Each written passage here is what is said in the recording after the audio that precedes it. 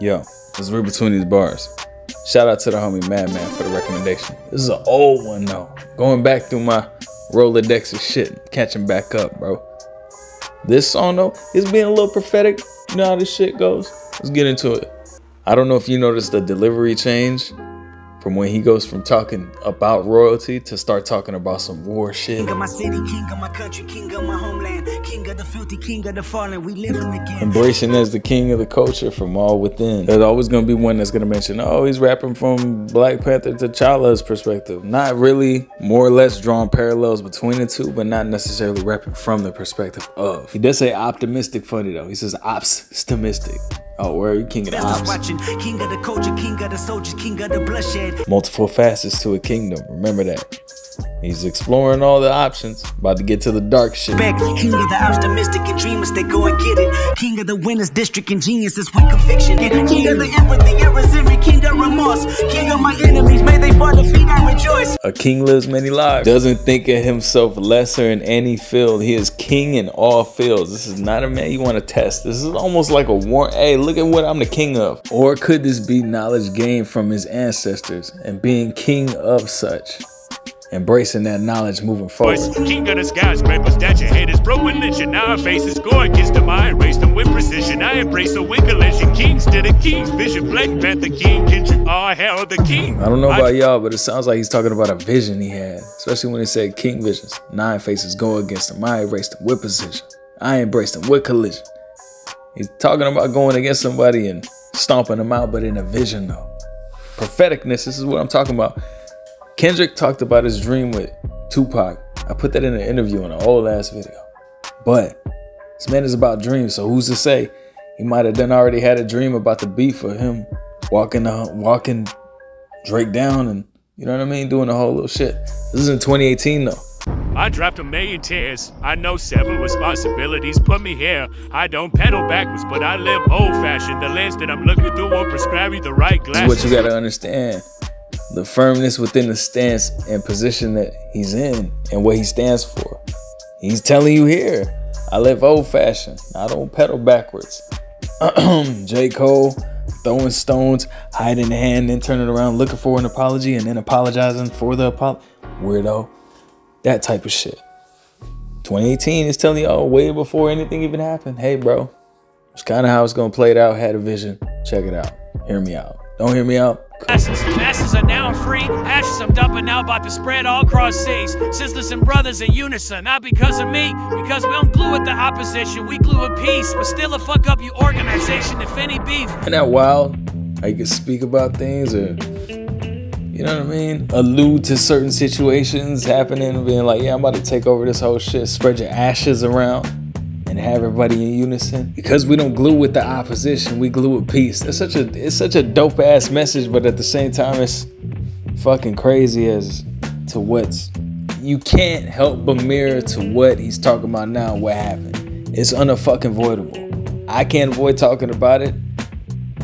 Fucking the beef, bro. The Drake beef. It's crazy. He talks about these things in his music a lot, but it's always alluding to a future happening. It's crazy. And then not to mention the whole fucking organization. He's always been on the fuck the system. He's always been on it. What do you stand for? Are you an activist? What are your city plans for? Are you an accident? Are you just in the way? This is where I exit the, oh, this is just some general bullshit conversation and immediately go, nope. He got the scope on right now. He aiming at the fucking owl right now. This is for Drake, bro. Listen to the follow-up bars about his native tongue and how he's joking and all this other whole little shit. Native tongue contradicting what your body language say. Are you a king? Are you joking? Are you a king? Are you posing? Are you a king? Are you smoking bull rush to keep you open? Your native tongue contradiction what your actions say. Are you a king? You smoking? The fuck? This fool must be high. Thinking he a king. Thinking he gonna fuck with me. Thinking about it now, this whole Black Panther shit, the whole album really, this was a lot of subliminals here. A lot of subliminals here. Now I'm looking at it, I think I'm gonna have to go back through this album. Thanks to Madman. He's been telling me to go back and comb through this shit, but nah. Peep the rest of this shit. Because a king don't cry, king don't die, king don't like, king give all, king get by, king don't fall, kingdom come when I come, you know why. I am T'Challa. I am Black Panther, motherfucker. You gonna fuck with my king and all of my ancestry, king is kingatry. You gonna fuck with all of that if you fucking with me. Speaking as Kendrick, speaking as Black Panther, there's a whole perception, inception. Your native tongue contradict your action. Are you a king or are you posing? There was a lot here that was for the boy, as he calls himself. I still think he needs to change that fucking nickname, bro. Stop calling yourself the... It's all bad. You're almost 40. Anyway, I think this shit's for the boy. Seashells on the hair. It's bad out there, bro. There's just too much shit that I could just keep joking upon. The fluffy coat. It was horrible. Bro, what you yelling at this man? You look like an angry baby mama, homie. You on the sideline yelling at the homie playing basketball. You really look like the fool that just lost the bet. White man can't jump type of shit. What you doing on the court, bro? Fuck all that. I ain't even giving the energy to the other shit. It don't matter. Like and subscribe. Thought crimes. The best dude to do it. Love. Shout out to the homies. You want your videos broken down with the whole little shit? Maybe throw Homer on it. Have him talking shit. Whatever it is. You want your recommendations considered? Become a member. Memberships are open. Become something. Become some.